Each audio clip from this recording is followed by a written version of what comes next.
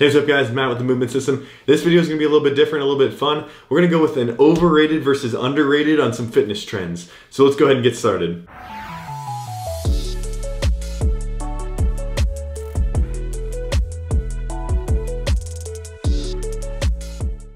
Alright, so to start us off we have Peloton bikes. And for this one, I'm going to have to go overrated. Not a lot of people know about bike trainers, but you can actually get a bike trainer and use a real bike on that bike trainer, use Zwift, watch some Netflix, something like that. So for me, I'm gonna go with overrated. I'd rather be on a real bike. Peloton might work okay for some people, but for me, a little bit overpriced and overrated.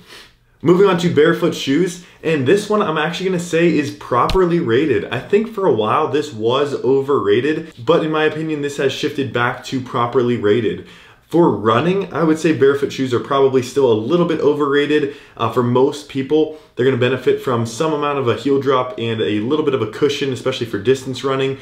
Some people, of course, can adapt to a barefoot shoe if you choose to, but I don't think it's really necessary for most runners unless you really want to, and you're probably not gonna perform optimally on a barefoot shoe compared to something with a little bit of cushion, especially for a distance race.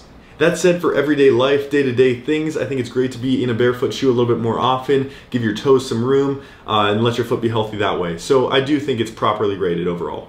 All right, next we have intermittent fasting, and I know that someone's gonna go into the comment section and drop a research study or something like that that shows that intermittent fasting is so great, but the overall body of evidence shows that isocaloric, isonitrogenous studies with timed out feeding windows are just as effective for body composition change, improving lean body mass, and other metrics. Certainly there probably are some populations that may benefit from intermittent fasting, specifically if it helps you adhere to a calorie restriction. But that said, I think that intermittent fasting overall is a bit overrated. All right, next we have marsupials, and marsupials are honestly an underrated category. This one I would say is severely underrated. Very cute, have a pouch, incredible to look at, great animals overall, very underrated. Moving on, we have functional training, and this one barely tips the scale at underrated. So functional training, I think for a while was overrated, and people definitely did take it too far with Bosu balls and balancing acts and stuff like that. But I think marches, step-ups, exercises that are functional for the core full body are underrated and underutilized in programs. A little bit too much bodybuilding going on when we're thinking about the general health of the general population, runners, athletes. I think functional training does have a place.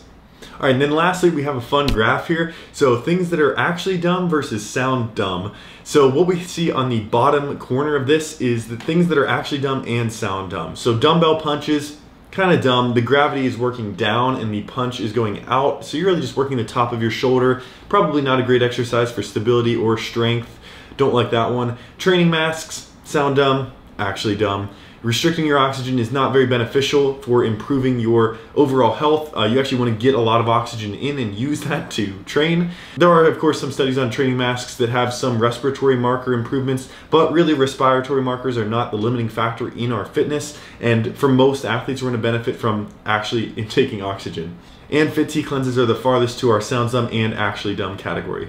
In the category of sound smart but is actually dumb, we have things such as the fat burning zone as well as spot reduction of fat. So you may know from my videos on beta oxidation and lipolysis that fat burning is a full body process and we cannot in fact spot reduce fat. There actually is a small amount of evidence that using an abdominal wrap around the abdominal region may locally heat that tissue and may cause a very slight amount of spot reduction of fat. But I think for most people this is a lost cause and we really need to focus on the overall calorie balance and more important things like consistent protein intake and things like that. Two more interesting categories though. We have sound smart, actually smart, and topping that list is progressive overload and dynamic warm-ups. Sound smart, progressive overloading, we're just slowly overloading the tissues with some periodization strategy there. Great idea. Dynamic warm-ups have been shown to be really effective as well. And then some interesting ones here with the sounds dumb, actually smart, deadlifts to reduce back pain. Now this isn't always the best strategy acutely. You may have to take some time to rest and then again progressively overload back, but deadlifts can help chronic or acute lower back pain and building up that region is very beneficial. And then lastly, we have blood flow restriction training, which I may have actually put as overrated, but it is effective. It sounds dumb. Why would we restrict blood flow to the area? But there are some beneficial metabolic processes that do support blood flow restriction training, especially in certain injury cases. So we will say that that one sounds dumb, but actually smart. All right, guys, hopefully this was entertaining and a little bit informative for you guys. If it was, go ahead and smash that like button, subscribe. You can follow me on Instagram at The Movement System, and I'll catch you guys in the next one. Thanks.